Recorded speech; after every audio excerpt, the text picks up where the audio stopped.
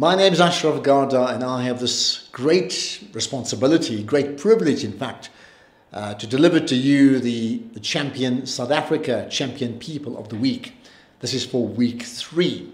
So who are they? Who made this list based upon nominations by people like yourself and us as Champion South Africa, deciding who are the people that best embodies champion people build champion nations? Well, the first one for this week is posthumously awarded to the late advocate George Bizos, an absolute icon, the human rights champion, a person who's been described as having an unflinching commitment to doing the right things.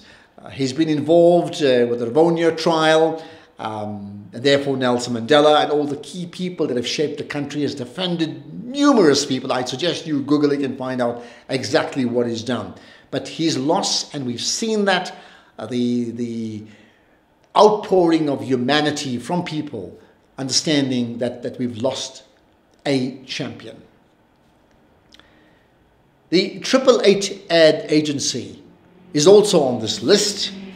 They entered for the UK-based Purpose Awards, and they were recognized as the overall Agency of the Year. Here's a South African-based company headed by Sarika Modi. They've done fabulous things all around the issue of purpose, and their citation talks about an organization that has impact written all over it, which I think is a fabulous tribute. By the way, it's an all-women organization as well. So there we are, in our champion, amongst our champion people of the week.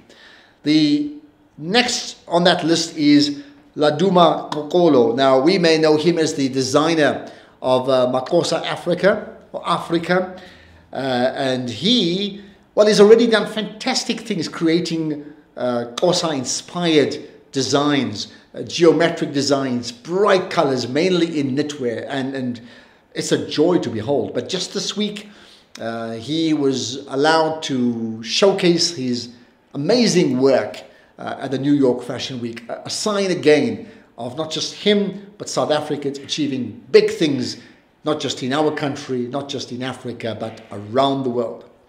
The next one is Tumi Sowell. Now, he is the head of country duty, and what he's done, I think, is exactly that, delivering his country duty. He found out about a person called Wiseman Ndambezitha. Now, he's the guy, the garage has been well documented, who was the victim of a prankster who got him to fill up petrol and then drove away, leaving the garage attendant out of pocket by 210 rands. Now, I understand it was a prank, and actually that person then did pay. Of course, he recorded the whole thing as well.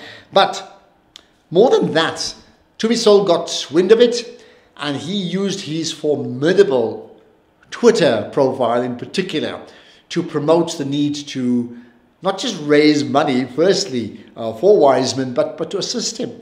And my understanding is the response from the public has been incredible. I also understand that Nedbank also came along, and I don't know how much they've given him. But from being in this deficit of 210 rands at that point in time, I understand his life will have changed forever.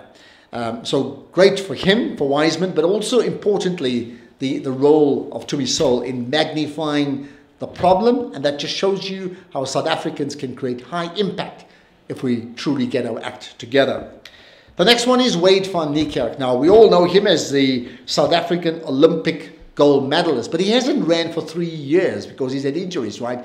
But just last week, he ran in a meet in Switzerland, and the times don't really matter, but what's important in that meet is first, well, he came out first, and I expect bigger things from him in the future, leading up to the now delayed or postponed Olympic Games, and let's hope he does incredibly well. But for now, well, he's amongst those champion people of the week. The next one goes to Dishal Suku. Now, this is a fascinating story. It's not just about typical, achievement, because Dishal Suku is the head of a restaurant, the Bella Napoli, in the Roodepoort area. And that should have been the end of the story, excepting on this one day recently, A child was sitting in a restaurant, a 4-year-old child with a mother, and a person jumped over got into the area, in fact, where these people were seated outside in the restaurant, right? So this is fencing or barricade. And this person went straight for this 4-year-old child, nabbed the child with a clear plan to kidnap the child. We find out later on that this person was part of a syndicate to try and kidnap young children. But that didn't happen because of Dishal Suku. What did he do? He was able to identify the problem within seconds. He pounced on the would-be kidnapper, pinned him down to the ground, used his great martial arts experience to ensure that he cannot move, and got him arrested. And in that case, ensured that this child was not a victim to a gruesome, horrific kidnapping. That gets Dishal Suku into our Champion People of the Week. Zapiro is also in the Champion People of the Week. Now, I mentioned earlier George Bezos. Well, Zapiro is in because of an incredible single cartoon. He's already an amazing cartoonist, but his depiction of George Bezos, rest in peace, is something you need to be watching.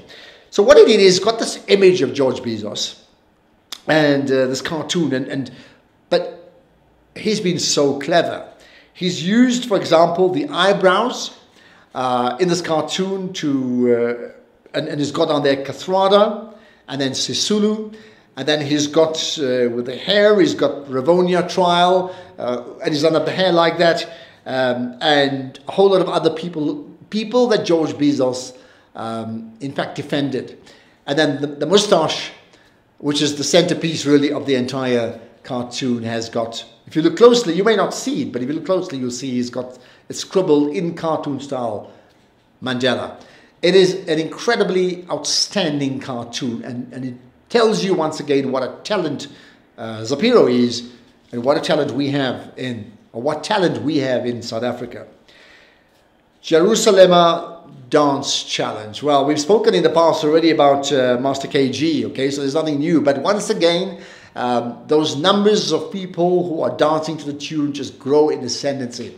And when you have the president of the country recently saying, as we get to Heritage Day, and saying, people, as part of this renewed heritage, can you go out on the streets, or when you're having your picnics, and can you embrace the Jerusalem Dance Challenge? So when you get endorsement of the highest office in the land, well, you know you've certainly made it big time. So once again, in fact, it's the second time in 3 weeks we've got Master KG's group, Jerusalem Dance Challenge, as part of our Champion People of the Week. Who else is in that group? Dr. Shamila Ramjawan is in this list. She's a businesswoman. She's done fantastic philanthropic work as well. But just now she's been appointed the USA International Africa chairperson, and also an ambassador for this organization that deals around online educational projects. So it's a great acknowledgement. She's born in South Africa, she's made in South Africa, and she's been identified globally for her fabulous work, and that gets her into the Champion People of the Week.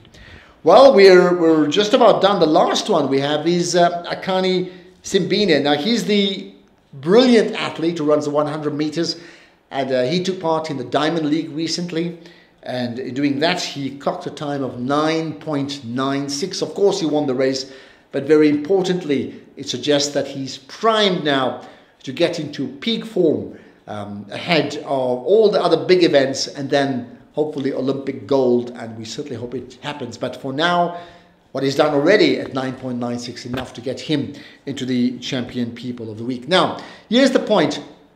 You can nominate, it has to be very current, like 1 week, 2 weeks old achievements.